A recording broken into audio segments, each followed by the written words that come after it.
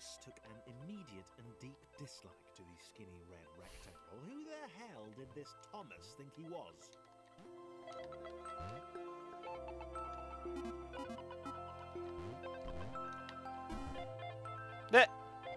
He's just a little guy! Chris had been doing fine. He wasn't the highest jumper, but he'd held his own. He'd even been graceful at times. Well, not technically graceful, probably the wrong word, but you know, fine. There was that skinny little runt leaping about like he owned the place. It's good. We've invented artificial intelligence, and the first emotion we've given them is jealousy. Great. Hey, buddy.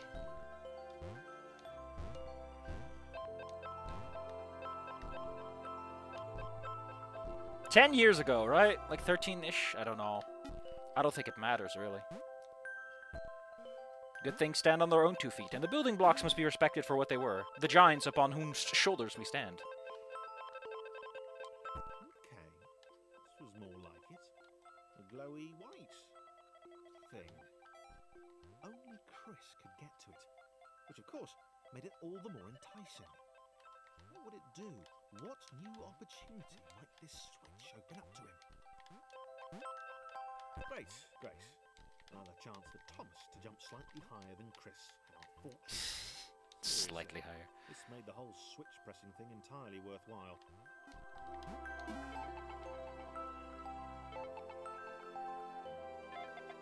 Good, because on the surface it did not seem good. Chris was pretty scared. Little Red seemed fine, happy to be on his merry little adventure.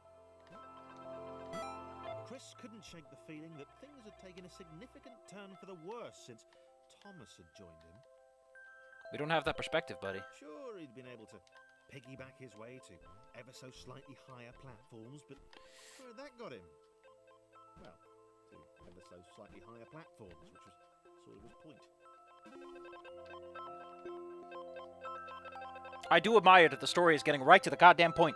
Unlike some stories, and I'm looking at you, Wani Gator, God, that game is just taking its time. Pure hatred.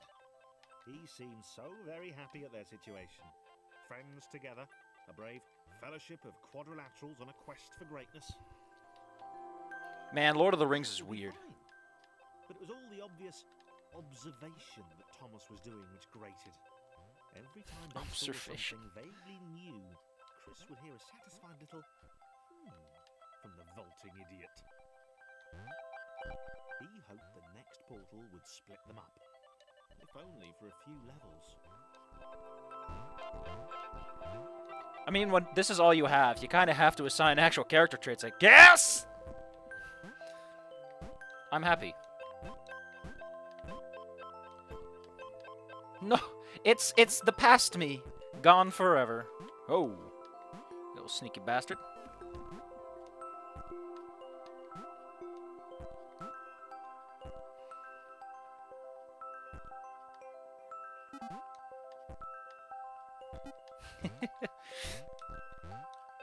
Character dynamics, and they're not necessarily wholly. Ooh, we got a long boy.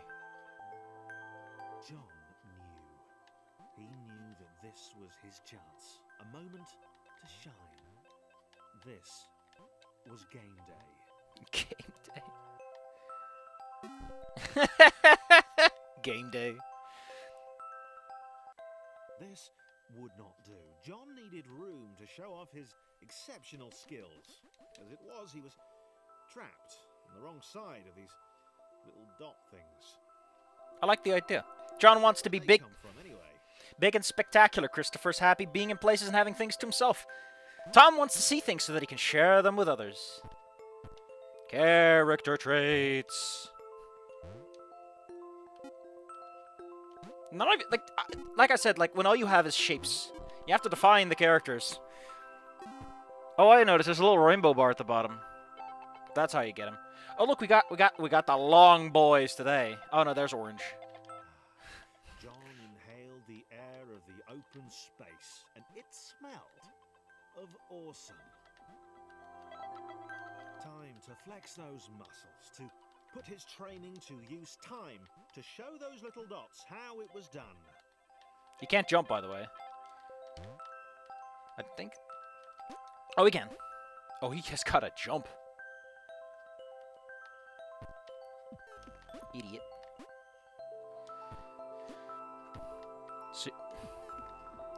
Sir. Christopher. Mr. Columbus, please.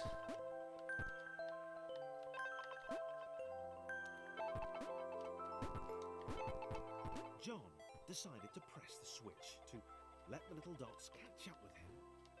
John cared for his new allies. Because he likes showing off.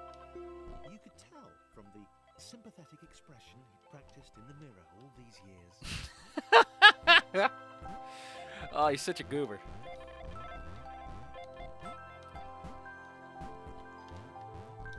You know, well, it was a bit of a bitch to get going.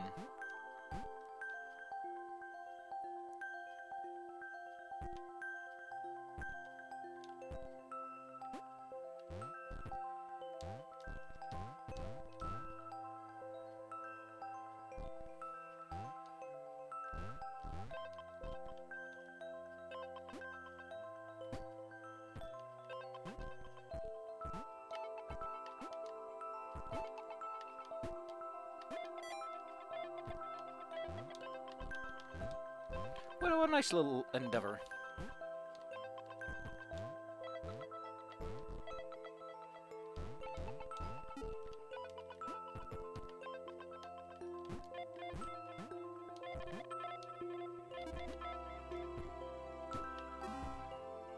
Is he the middle finger in this relationship? I wish I knew.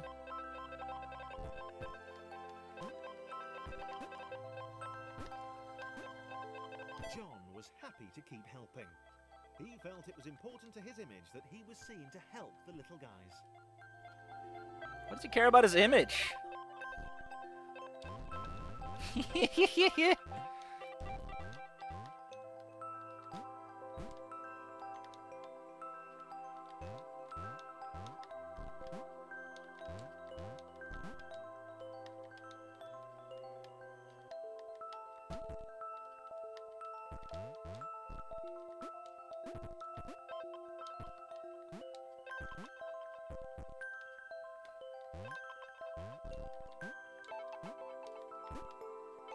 I love how he does it in one single bound, too. It's like he doesn't even need the help. He doesn't even need the implication of help. I get the hang of it. You get the hang of it. He didn't mind them so much either. The red one, Thomas, had a charming way of applauding every time John jumped.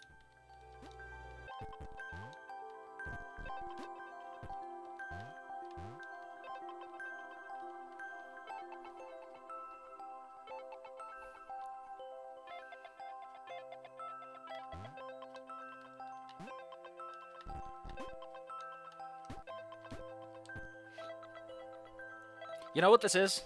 This is the story that's supposed to be told. Like, this is what happens when you take a game and you take all the cutscenes out. No!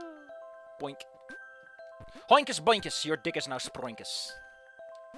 Now there's a real magical spell. I don't want to jump over there. The angry orange one was less immediately likable, but his unremitting cynicism and tutting amused John.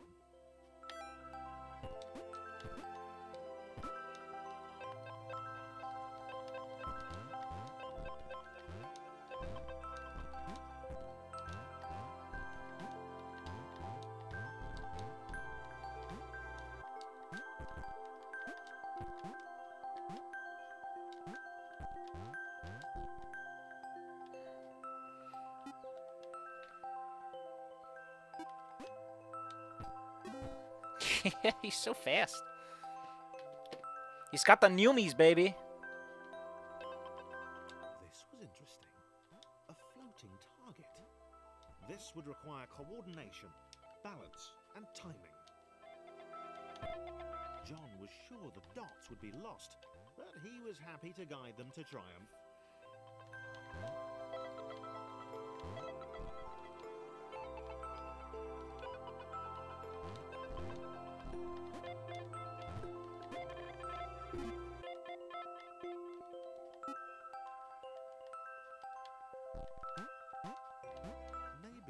That's what the dots were for. They were there to extend John's reach, to make his performance even more impressive. God, he used to John liked stuck up the in his head. thought. He decided to keep them. Music!